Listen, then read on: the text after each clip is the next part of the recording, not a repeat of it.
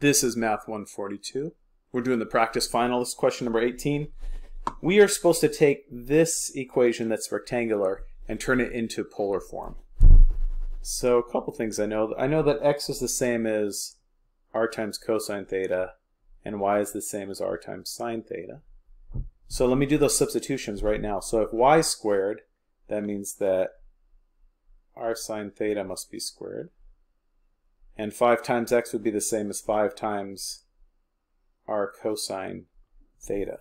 So let me deal with this a little bit. If I square this, that'd be r squared times sine squared equals 5 times r cosine theta. And I need to get r all alone. I'm supposed to solve for r. So one thing I could do right now is to just divide both sides by r. So then I have r sine squared theta equals 5 cosine theta. And then from here I could divide both sides by the sine squared.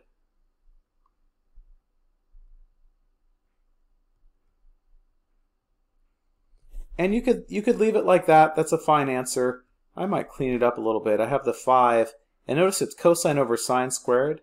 So that would be the same as cosine over sine times 1 over sine. And I did that so I could write these as cosine over sine is cotangent, and 1 over sine is cosecant. Both these answers are fine. This one's a little cleaner.